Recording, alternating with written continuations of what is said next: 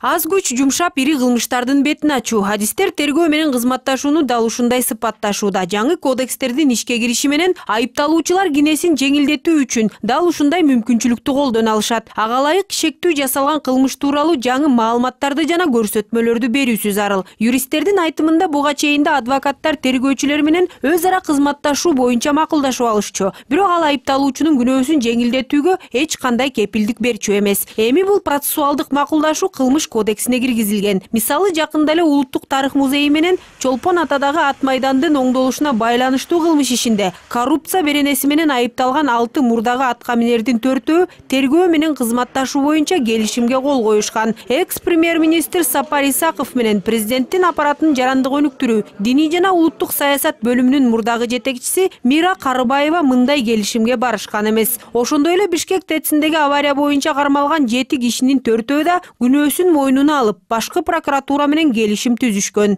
Кайсыл жаза көрсөтүлсө, ошол келишимде, ошол жаза чектөөнү сот ошону тура алыш керек да, ошону чектеш керек.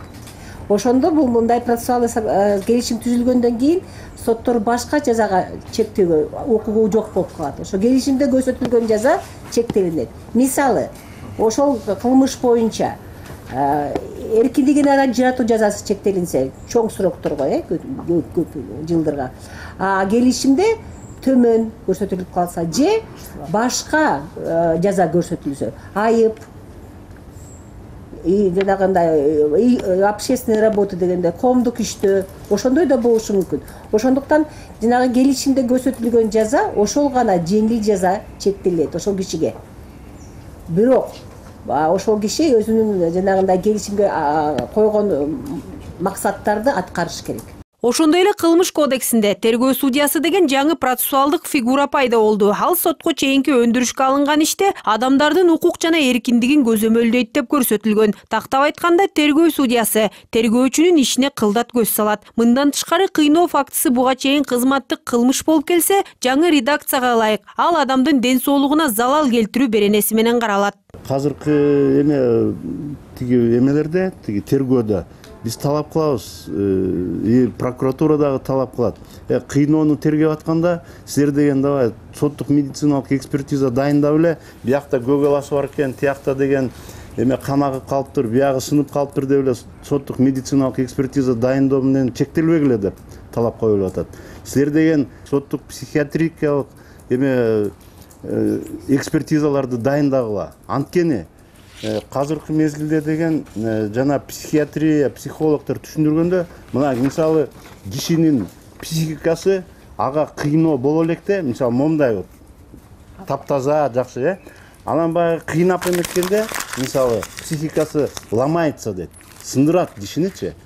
Андан кийин аны монтип дарылайт, эметет, баягы, ладно, раны все заживать этилет да. Сынганы деген сыныгы оңолот бүтүн. А психикасы карачы кандай болуп калды? Жаңы киргизилген сотко чейинки териштирүү нормасы да бир топ талаш тартышты жаратып келет. Себеби талапка ылайык арыз түшкөндөн кийин ал сөзсүз кылмыш жана жоруктардын бирдиктүү реестрине катталуусу тийиш. Айрым юристтердин айтымында дал ошол даттануулардын бир тобу негизсиз эле жазылат. Доочу арызын кайтарып алган күндө да ал факт катары реестрде кала берет. Бул бир чети ыңгайсыздык жаратат дешет. Ошол эле убакта бул кадам коррупциялык көрүнүштү алдын алат. Себеби мурда кылмыш ишин ачуу тергөөчүдөн көз каранды болсо, эми тиешелүү органдар арызды каттоого милдеттүү. Ошондой эле бул сапар соттук көзөмөл менен прокурордук контроль бир топ айырмаланат экен. Кызматташуу жөнүндө процессуалдык келишим боюнча именно прокурор жазасын тандайт.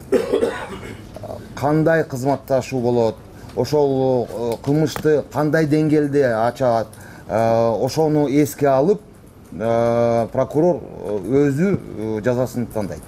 Кодекстердин жаңы редакцияларынын ишке кирүүсү менен жазаларды аткаруу кызматы 8,5 миңге жакын камактагылардын жаза мөөнөтүн кайра карап чыгуу өтүнүчүн келтирген. Соттор 5 миңден ашык ишти карап чыгып, 431 адам эркиндикке чыгарылган, 1000ден ашык кишинин жаза мөөнөтү кыскарган. Акмарал Сабатар, Ерлан Кемелбеков, НТС.